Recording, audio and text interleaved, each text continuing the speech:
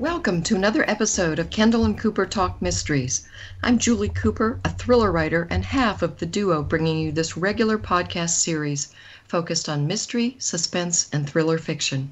A quick thanks again to my brother Chris Squires for his original composition and performance of The Man in the Panama Hat. Now, none of our listeners have ever seen the lyrics that go along with our theme song, but believe me, The Man in the Panama Hat is truly a noir character if there ever was one. He's sketchy, amoral, and functions best in the shadows. And speaking of noir, I'm going to turn it over now to Wendy, a noir fanatic. Well, we're in for a real treat today during the current resurgence of the noir subgenre of mystery. Resurgence, it is a resurgence, but with an update that's making noir contemporary. These authors really resonate. One of these incredible authors is our guest today. Steph Cha writes what she has self-described as Korean-American feminist noir. I would add that her private investigator novels are mystery filled with thrills. These situations and characters appeal to a broad audience, regardless of gender or background. Her books reference Raymond Chandler's Philip Marlowe, and then transcend that epic to make this urban noir her own. Treat yourself to a real action-packed PI series with titles Follow Her Home, Beware, Beware, and Dead Soon Enough by creative author Steph Cha. Welcome, Steph Cha. Hi, thanks for having me. Well, Steph, when I first discovered your Juniper Song series, I was so intrigued by your protagonist's references to Sam Spade, and especially to Raymond Chandler's Philip Marlowe, iconic PI. Song says to herself that her snooping career started as a love for the literature. Can you talk a little about your character's interest in Philip Marlowe and others, and also your own interest? Yeah. So when I started writing a book, I knew that I'd always wanted to write a novel, but I knew that if I ever did it, that this was the one that I wanted to write. I wanted to play with the noir genre, particularly LA noir, and Raymond Chandler specifically. And it's because I came to this book more through Chandler as a direct channel than through anything else. Because basically, I read Big Sleep when I was in college in a class on American detective fiction. So it was really one of the first mystery novels I read as kind of a student and a serious reader, and I loved Chandler's voice, and I loved his depiction of Los Angeles, and I loved the mood of it.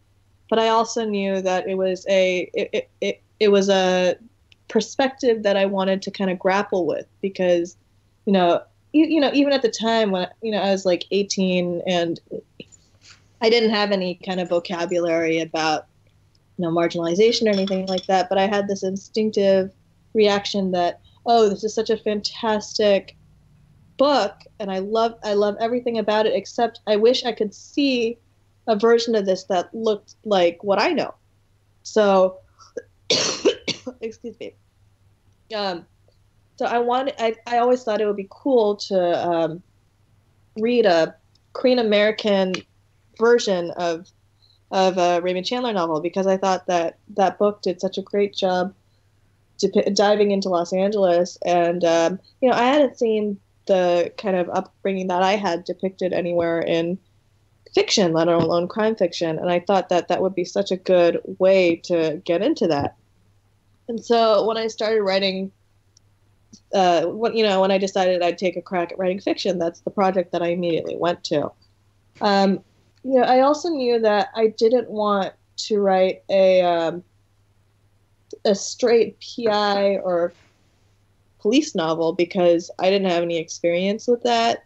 So I really wanted it to be like somebody like me, somebody in my shoes, which at the time I was 22-year-old native Angelino with a Korean American background and a lot of Korean American friends. I wanted to have somebody who shared my background kind of stumble into a mystery, because I wanted it to feel organic in a way. I didn't want this to be some professional. And I didn't even know, I don't think I even knew the term amateur sleuth at the time, but that's immediately what I started writing, because, it's what made sense to me. And, I wanted to have some kind of anchor. And for me, because I was a big reader, I thought, well, maybe I'll turn her into a reader. And, I kind of did this thing where I basically put her inside of a detective novel. There's a part in the beginning of Follow Her Home where she gets hit in the back of the head and knocked out unconscious. And that's a huge trope in hard-boiled detective fiction. It happens to Marlowe all the time, like every book.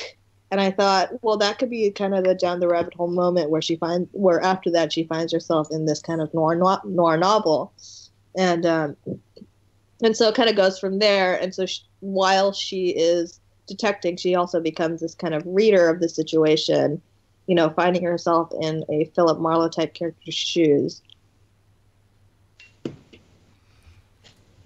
I really like the way you describe that, especially I remember so well that knock on the head, and I didn't think of it that way, but it is a down the rabbit hole. That's really incredibly descriptive. I love that. Well, your series, it's actually enjoyable to dive in at any point, but my caution to readers would be that then you're going to miss some fascinating cases, and also experiencing in sequence the thoughtful and important growth in the characters. And Juniper Song, she's dealing with factors that the original noir PIs don't. She even notes that at one point in Dead Soon Enough. She says, one thing Philip Marlowe and Sam Spade let you forget was that private investigation was a service job. The renegade PI was an interesting figure, but it was no accident that Marlowe never made any money. And then also in the books, there's a discussion of the lonely PI life and how that's perceived differently for women and men. Or is it different? So what did you find are some of the fun parts of writing a strong woman private investigator in a big city? Yeah, I really enjoyed playing with the tropes of the genre. That's actually one thing I really like about writing within a genre and writing against writing against a backdrop of that is so dominated by one author, especially, in LA Noir, Chandler is just the guy. It's really fun to play with genre and kind of push back on some of the things that are a little bit silly or a little bit outdated. And I think I was able to do that with this character. Things change for a woman PI. In the first book, for instance, like if a woman is knocked unconscious and wakes up 10 hours later or whatever, her first thought is often going to be like, oh, was I sexually assaulted? Which is not something that ever seemed to occur to Marlowe. Yeah. Probably should have, but True though. And, so that's just like one example. But like other things, when you do think about like the lone wolf PI character, it's often like this cool grizzled dude. And I think I point this out in one of my books. I don't remember which one it was, but a single woman is often an object of ridicule. Yeah. And somebody that you don't want to be like. Yeah. And I thought that was kind of an interesting, because she is a bit of a lone wolf. I give her people. I mean, I never have her quite as detached from the world as Philip Marlowe is, because it didn't make sense for an amateur sleuth, but also I'm interested in the kinds of relationships that women have with each other. So all of my books kind of focus around that. I actually really love my favorite of Chandler's novels is The Long Goodbye, where he gets a friend. And and all the kind of interesting dynamics that introduces. So I do have her surrounded by more people than Marlowe ever was, and I think there's a steeliness to Marlowe. He's actually, and my favorite thing about Marlowe, the reason I like Marlowe more than Spade is because he does have this emotional core and this longing for a better world that is constantly betrayed. And I thought that was like a very interesting character, and that part I kind of put in song, but Yeah. but he's this solo guy, and I wanted to make sure that she felt more like anchored in an emotional world. I wanted her to feel things and feel them strongly and have them affect her. So the things that happen in each book carry with her to the next book. And I thought it just wouldn't have rung true, I didn't think, if I had her kind of tough her way through everything. She's a tough woman, but I really wanted there to be some wear and tear from these cases on her, because it just seemed to make sense to me that she's a person in the world, and she like reacts to things. There's like real bounce back, and yeah, she is on the lone wolf side, but she's not. There's a reason you don't see this kind of 40-year-old alcoholic, like war vet, blah blah blah character who's a woman. It's just not as common, because I think for women to be alone just doesn't carry the cachet of a single man against the world. Yes. Yeah, she's so interesting even just to begin with, but then as the layers of her character get revealed, she's just a fascinating character to follow. You've lived in LA your whole life, and you know it so well, and setting plays a big part in your books. What are things that make LA such a great backdrop for a PI mystery?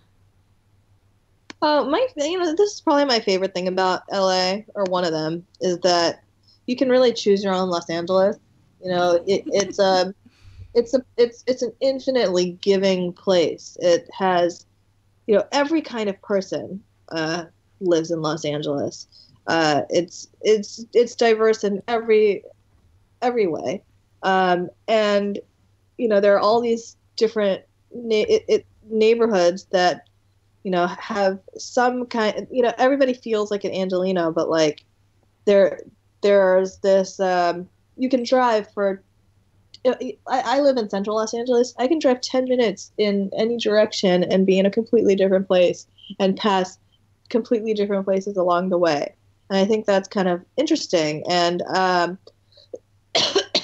and for a PI novel, which depends really largely on this kind of mobility and ability to cover a large chunk of ground and talk to many different kinds of people, LA is really an ideal setting, because you can see really the whole expansive soul of the place in a way that you can't with a lot of other kinds of novels that would be confined to neighborhood or something like that.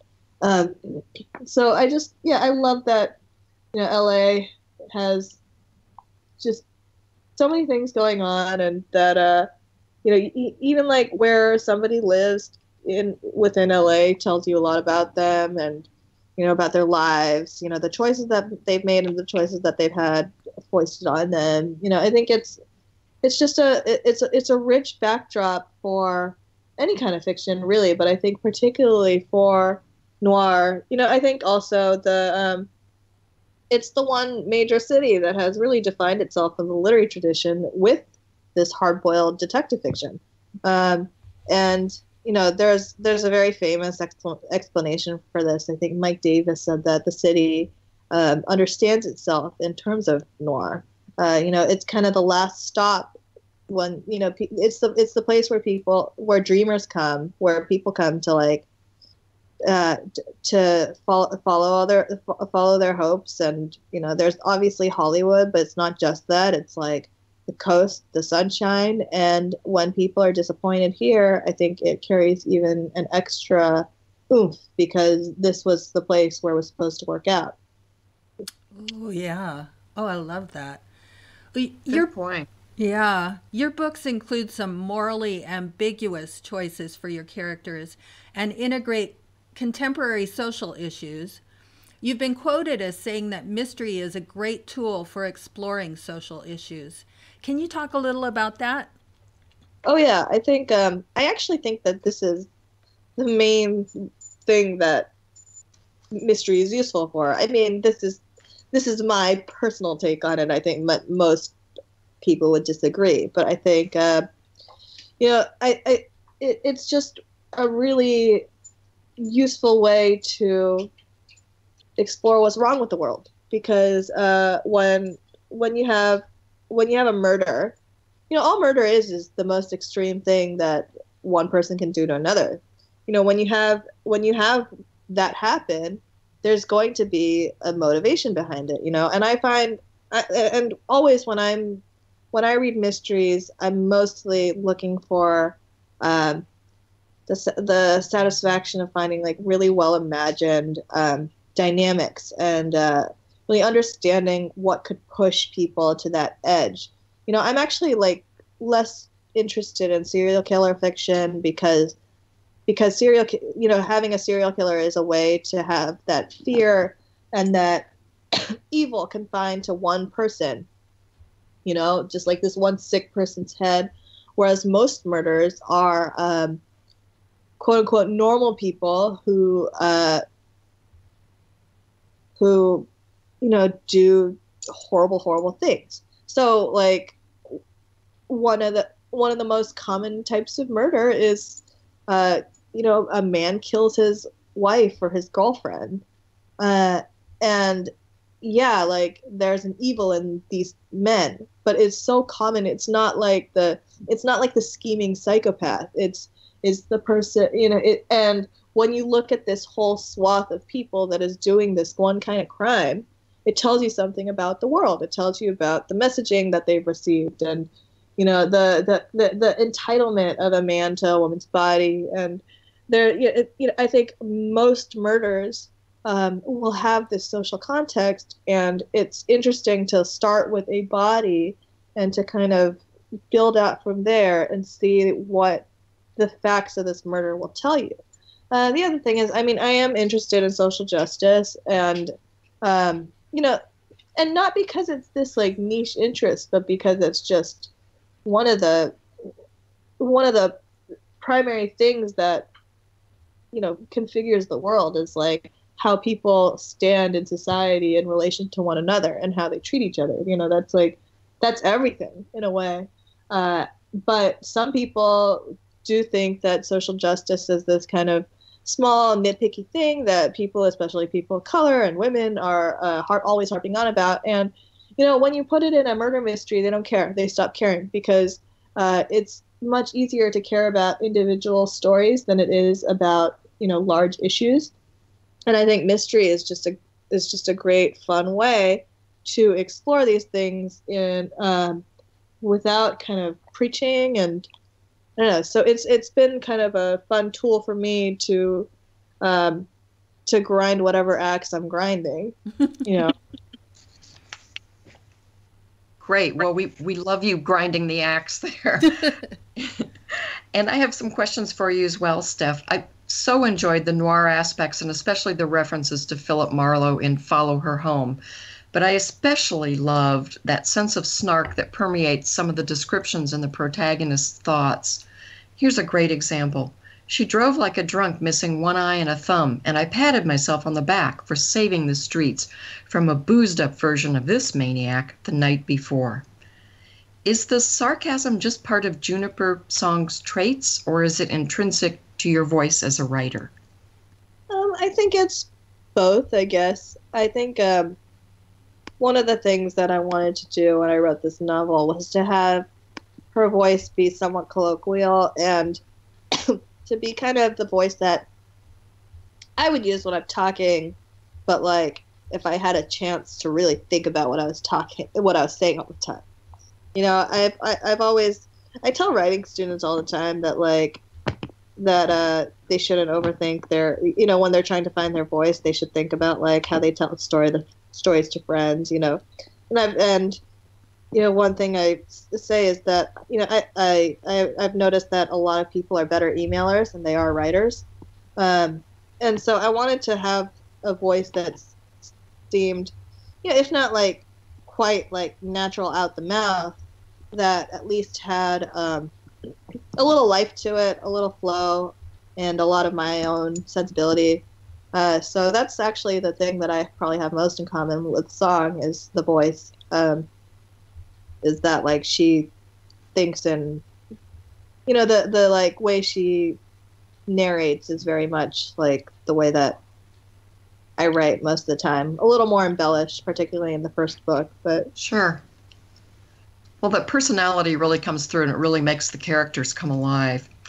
And speaking of characters, do you ever wish you could go back to the days of the golden age of PIs, including Sam Spade and Philip Marlowe? I know that all of us have specific issues with how women were portrayed and treated in that era of fiction, but do you ever dream about what that might be like to go back and sort of plunge yourself into that environment? like time travel or like, Yeah, sure. Why not? oh no, not at all. I'm not only am I a woman, I'm an Asian woman. I don't even know what my role would have been, you know? I mean, there weren't that many people like me, and when they were, we're invisible to history, which means probably not, it wasn't good, whatever was going on. Yeah, there were no role models, certainly, yeah.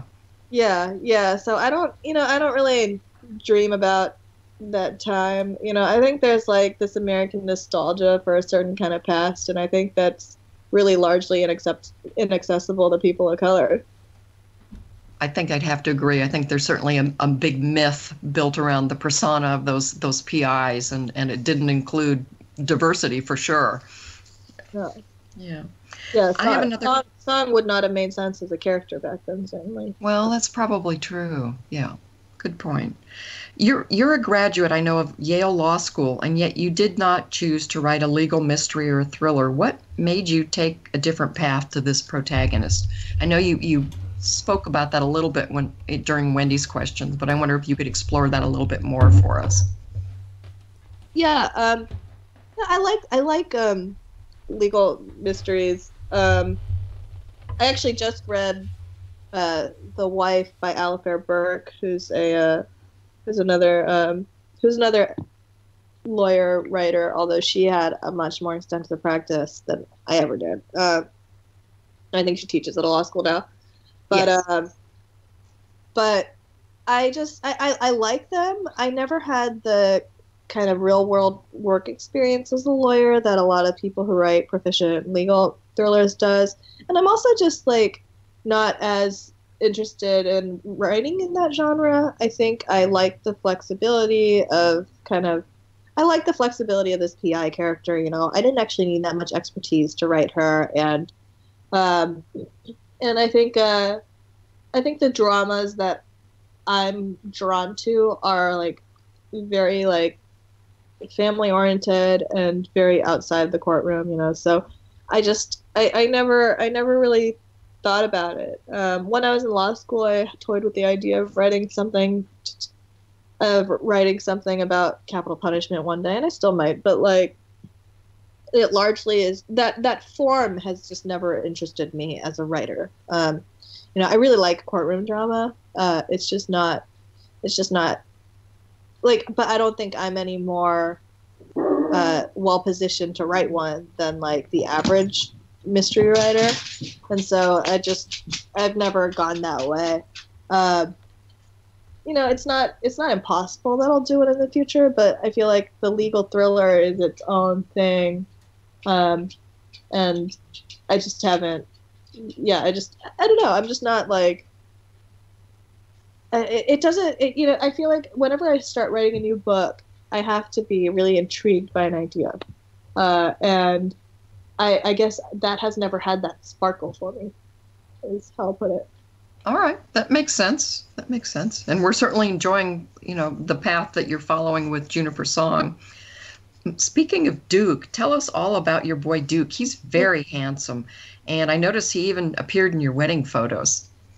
Yeah, I actually have two boys now, so I'd be remiss not to talk about Milo as well. But Okay. yeah, I have two basset hounds named Duke and Milo. Duke is in my author photo, squirming out of my arms. It's kind of a ridiculous photo. My agent has advised me to take a new one. But yeah, they're my boys. Milo just walked over to the couch and is in my face right now. He is actually blocking my computer screen. Nice. Giant knife. He wants attention. Yeah, they're great. I work from home, and I think it would be really hard to do that if I didn't have them. They make it so I'm never lonely. They're mostly very lazy, actually, so they're great writers' companions because they provide some entertainment in bursts, and then Sure. the time they're just kind of sleeping. But they're sweet dogs, and basset hounds have that mystery cachet. They do. They do. And maybe one of them will appear in one of your books here soon. Actually, one of my books, Beware Beware, has like a cameo of a basset hound. Oh, okay. I haven't read that one yet. There's like one part where like this dude that she's tailing is walking a basset hound, and it was like the smallest thing. And in the third book, I have a more major character, or not a more major character, but I have a character who has a rescue dog and who has more airtime. And I thought, man, I wasted the basset hound reference on this like little cameo, and I was mad about it. Aww. It's okay. I don't think they're very noir. Because they're kind of comfy and cozy and... They're goofy. Yeah. I think noir is not a goofy place, although there's some goof in the song series, I guess. And I wonder what's next for Juniper Song. Any sneak peeks you can offer us, or are you contemplating starting on another series? So I'm letting Song take a break for now. That was like one of my issues with writing a series from the beginning was I wrote Follow Her Home as a standalone, and then I had the idea for Beware Beware, so I was like, okay, I can like do another because I have this idea, and then I had an idea for the third, so I was like, okay. But at some point, it just starts to kind of, so much happens to her, I think because she's not a murder detective, it doesn't really make sense for her to keep stumbling on dead bodies. Like if she were real, she would be famous by now. She'd have like, I don't know, LA Weekly would have done a profile on her. It's just it doesn't like make sense for her to like keep running into these dead bodies. So I think I'm just gonna like let her live her life for a little bit. I think I've always thought if there's there's certain concepts and stories that I think of that I think really make sense as PI novels, and if I want to write another one of those, I'll probably bring it back because I'm not gonna, realistically. Well, two things. I really like Song, and I would love to write in her voice again. The other thing is, like, realistically, if I wrote another female Korean American PI, I think there would be a real resistance to that, and like people wondering, well, what makes her actually different from Song? I think even if I really tried to differentiate them, I think it's harder for an author like me to write two PIs who look like me and like not have people think they're like actually the same person or are somehow redundant. So I think I'll use her again if I want to tell another PI story. But I'm very book to book. So right now, I've been working on the same book for like since the end of 2014. It's been like over 3 years now, which is forever in mystery time. I wrote the second and third books in like a year and a half each. But this one, it's not a mystery. It is crime fiction. It's kind of a literary a literary crime crossover kind of novel, if that makes sense. It's based very loosely on the murder of Latasha Harlins in Los Angeles, and she was a 15-year-old black girl who was shot and killed. She was shot in the back of the head by a crew in 1991, shortly after the Rodney King. This whole and the shopkeeper was given no jail time, and and the shopkeeper was a woman. So I kind of took this event out of history and replaced it with my own, which is very similar, but I wanted to write about the families of the victim and the murderer in present day. And so that's kind of the book that I've been working on. And I just sold it like a couple months ago. So it'll be out hopefully middle of next year. But I'm not done with it yet.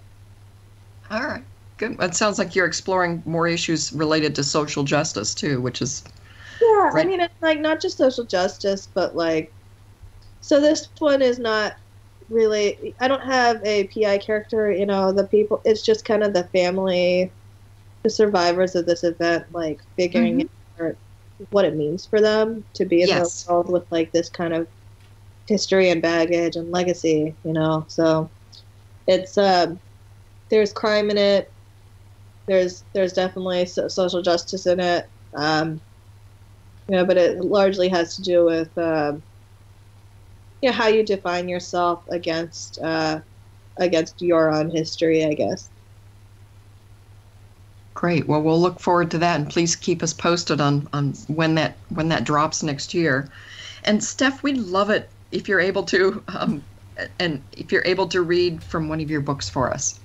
Yeah, I'm just going to do like a 1-minute reading. Okay. From Dead Soon Enough. This is my third book. And I'm just going to read the opening.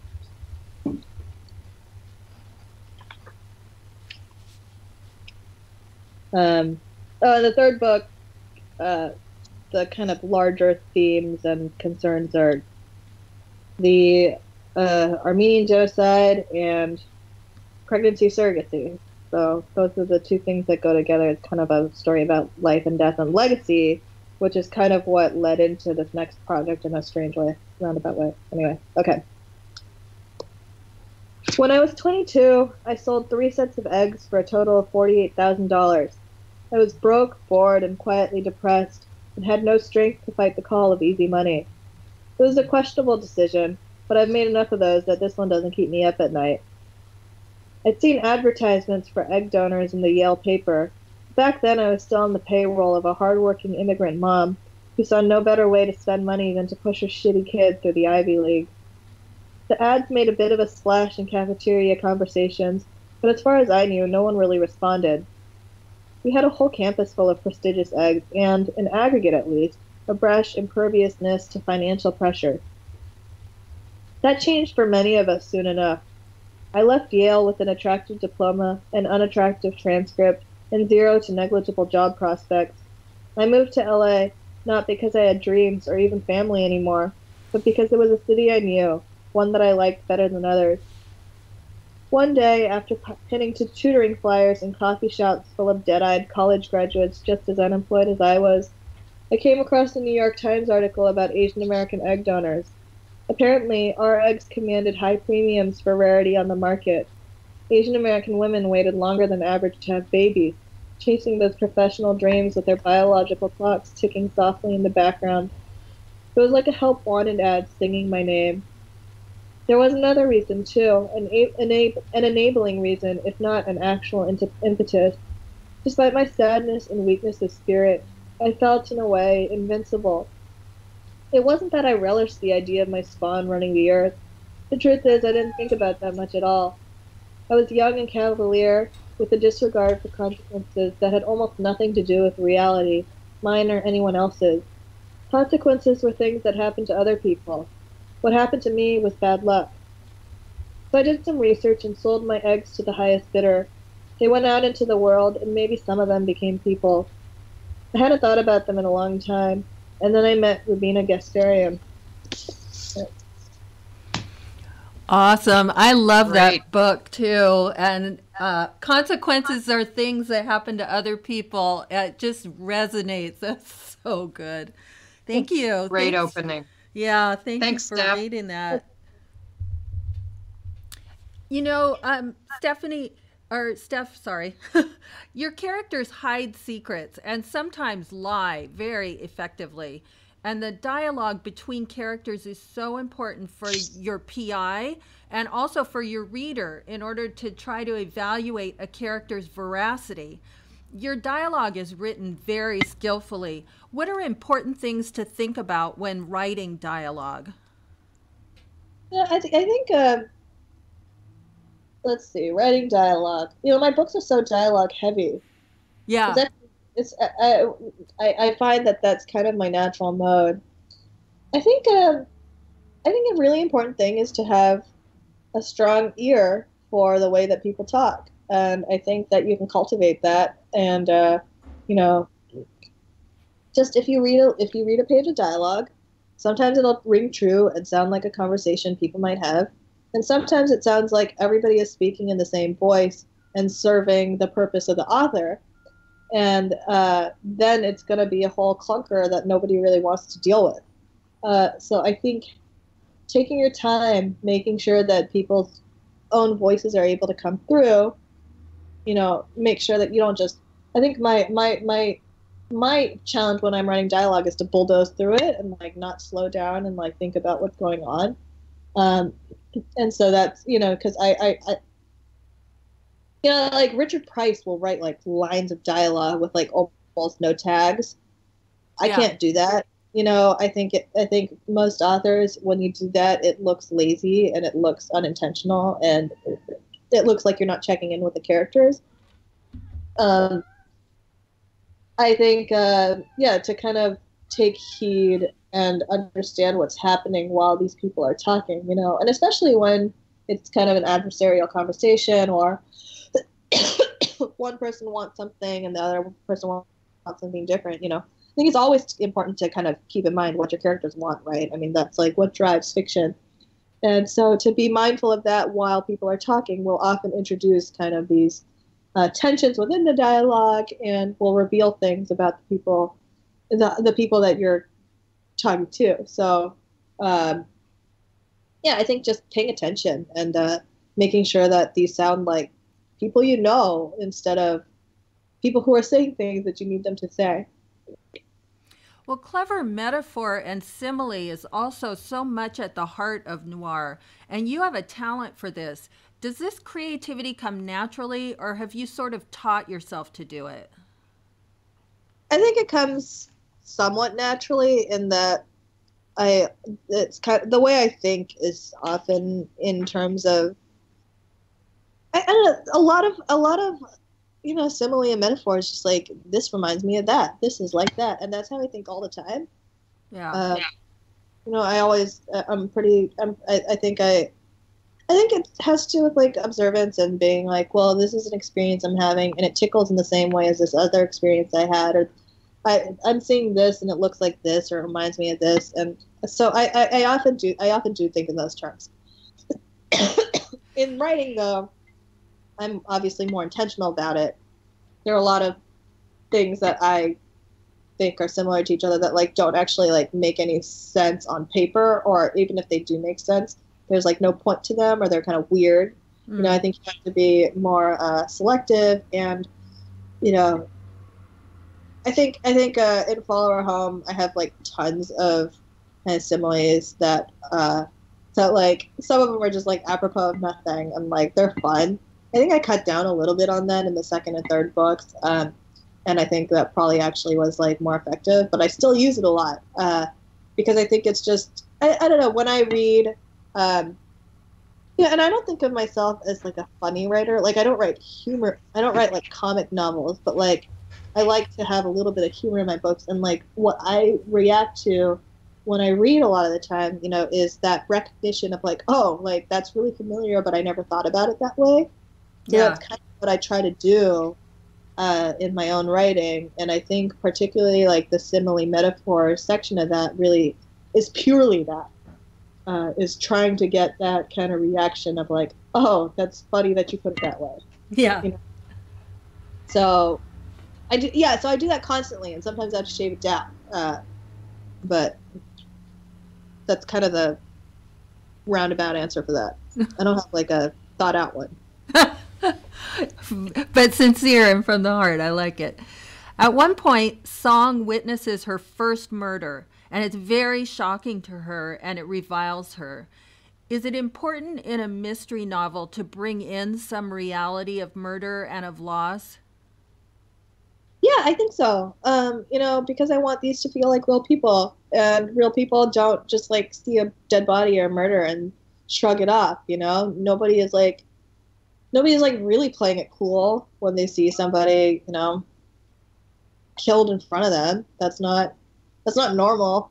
I think like I wanted to have people have kind of natural psychological responses to traumatic events.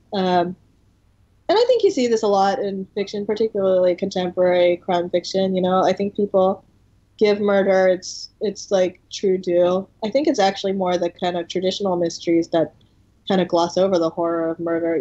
Ironically, it's the cozy novels that have murder as this kind of like ooh like thing that happens, and like people kind of puzzle around it, and it doesn't really carry like real weight.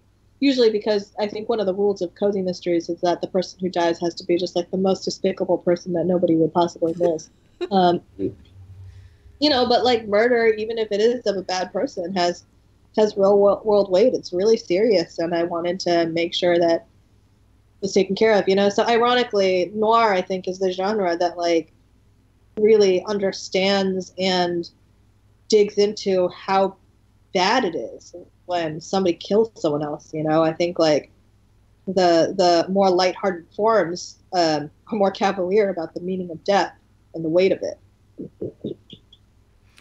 Family and friends, and also friends who feel like family, play an important role in Song's life and in other characters' lives in your books. Can you talk about how relationships can raise the stakes in a mystery?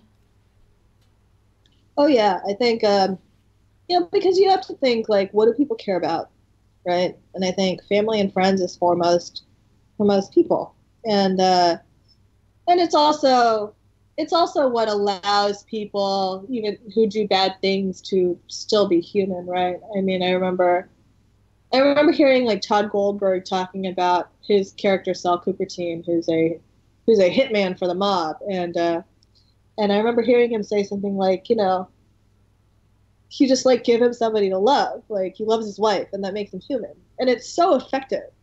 And I think like I never want to have a bad guy who has no noble motives, because I don't want to have a bad guy who's so cut off from humanity that we can't see ourselves in him or her, and that we therefore excuse ourselves for any complicitness in their thinking or their behavior, because I don't find that interesting. Yeah. I think often the way to understanding a bad person is the people that they love and the people that they care about and are willing to put themselves out for. And so I think it is like very important for those people. Obviously, my books don't center around the villains. And Song has lots of people that she cares about, and I think that's because, I think about what drives her, and what drives her is her loyalty to the very few people in her circle who are left, and I think her having kind of a tragic family history really informs who she is as a person, and how strongly she clings to the bonds that she has remaining. And I also think that, I think the human element is the most interesting part of any story, right? So, I'm not that, my books are not, I have like lots of mystery and like looping plot stuff, but like that's never been the thing that it has most interested me. So I try to make the relationship side like really rich, because I think that's what makes things convincing. You're not actually going to convince anyone with an extremely elaborately plotted mystery. You might you might really entertain them, but I don't think you really convince them unless you have the emotional underpinnings. And those really only come from the human interaction and relationships. Wow, that's really beautiful. I was kind of reacting to that. Yeah, I think you're right. That's beautiful. Well, I'm going to give you a chance to rest your voice for a minute because for a few minutes, because I think Julie's got her segment and I've got a little segment after her. So, Julie, Right. what have you got today? Well, my segment is called Nobody Asked You to Write That Novel. I took this title and a great deal of inspiration from a terrific article that award-winning, actually Pulitzer Prize-winning writer Jane Smiley wrote for Atlantic Magazine, and an excerpt of that is included in a wonderful book called Light the Dark, edited by Joe Fassler, which I know you've heard me rave about before.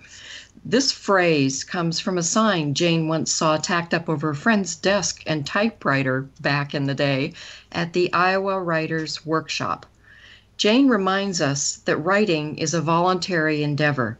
You could always stop. Just stop writing. You could go do something else, learn to knit, become an ace poker player, go back to school for another degree. But no, you choose to write. She points out that since no one's asking or requiring you to write, the act of writing is an exercise in freedom and not an exercise of obligation. And the truth is, most of us who love to write can't not write. We are compelled in some strange way to do this because when we don't write, we're grumpy and unfulfilled. So here's to freedom filled with energy and purpose as we put words down on screen or paper. Jane goes on to say that she views reading a book as an act of connection and freedom because at any page, the reader can again stop and switch to something else. Unless you're a seventh grader who must finish that book to write a book report, you're reading voluntarily. Reading is a way to access the mind of another human being in, as Jane describes it, a way that combines freedom with intimacy, a rare thing. Here's a tip of the Panama hat to all of you out there who are laboring away, writing the book no one asked you to write. Make it a good one. Very cool. Excuse me. Sorry, my cough. I wanted to talk today about what we believe in. We all have beliefs and causes and people that we believe in. Sometimes these are formed because of an emotional reaction, and sometimes this is a thoroughly contemplated idea or a logical thought process. Either approach or the combination is the reason for what you believe in. Belief is one thing, support is another. It's important that you also consider what are you doing in order to be somebody who others believe in. Action is an important personal investment in what or who is important to you. It's not easy. Sometimes it takes bravery, it takes time and heart, and often it's discouraging. But it's also exciting and heartwarming to be part of the solution and to help. There's no feeling like that. You don't have to tail the suspect or jump into harm's way to make a difference in someone's life. One of the things I appreciate so much in the works of authors like Steph Cha is that she writes so sincerely about raw human emotion. That creates a fun adventure to read and also presents ideas that stick and make me think about who and what is important to me and what active role am I playing in making those people happy and those efforts successful. What can just one person do? Use whatever they have to offer. As Steph Cha's Juniper Song notes in Follow Her Home, quote, I had no game plan, but Marlowe never did either. By the time he took 3 steps, he would face a whole new path, an unforeseen story. And as Raymond Chandler's Philip Marlowe says in Farewell, My Lovely, quote, I needed a drink. I needed a lot of life insurance. I needed a vacation. I needed a home in the country. What I had was a coat, a hat, and a gun. I put them on and went out of the room. And as Juniper Song decides in Follow Her Home, quote, I was no Marlowe, and Luke no violet-eyed knockout, but he was someone I wanted to help. There were only a few of those left. Well, when I'm not reading noir and other mysteries, I also enjoy writing book reviews. And Steph, you write a lot of book reviews, and you're very active on Goodreads. Do you have a mystery recommendation for our listeners? Oh yeah, a new book, I assume, right? Yeah, sure. Or a classic. Okay, let me think about it. Well, I just finished The Wife by Alistair Burke like last night. I was up late finishing it, so that's the one that immediately comes to mind. It's like it's really fun, and it's a serious page turner. I'm a slow reader, and I read it in 2 days. It's just it's really hard to put down. It's because you just want to know who's lying so bad, because you know that somebody is lying or multiple people are lying, and because you want to know that, you just keep reading because you don't find out until close to the end. That's great. And it's really well done. It's a smart book. It's it's really good. I'm very impressed. Can you give us the title again? The Wife, Alistair Burke. Great. I also just read The Hunger by Alma Katsu. I'm reviewing that one, and that was excellent. It's like I guess it's not really mystery. It's a genre though. It's like a supernatural take on the Donner Party, and it's excellent.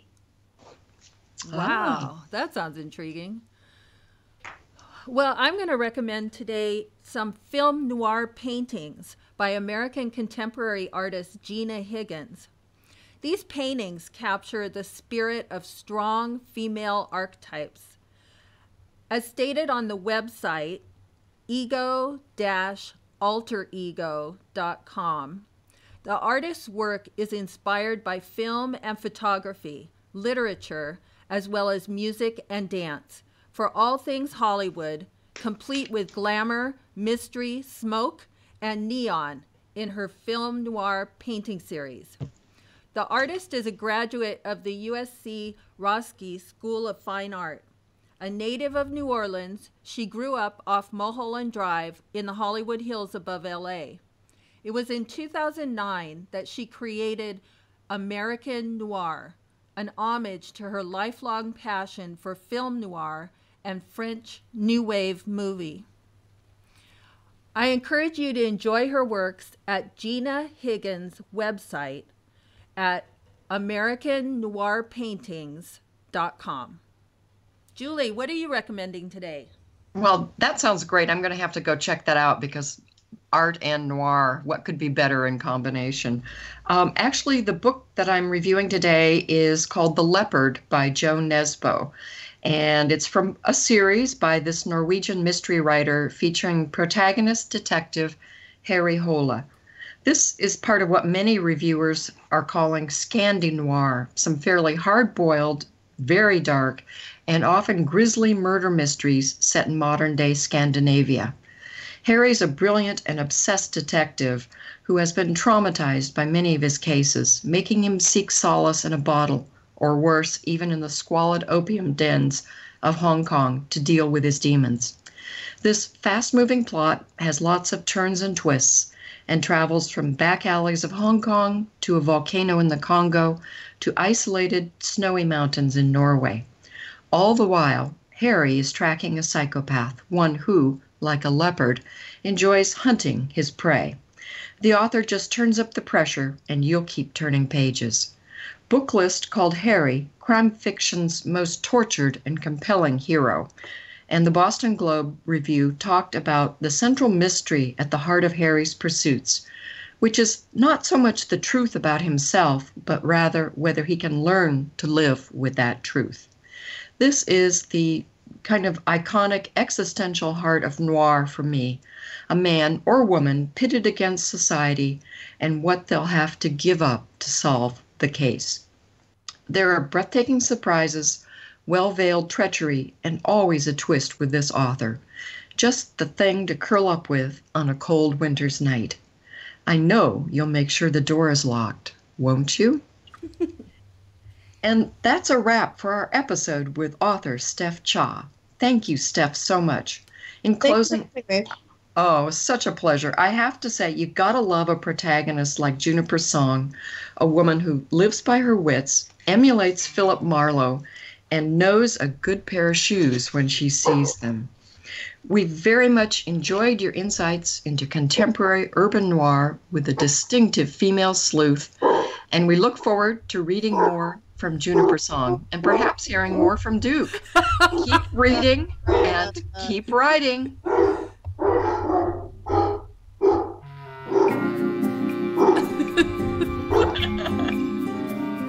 There's mail. They are very excited about the mail. Sorry.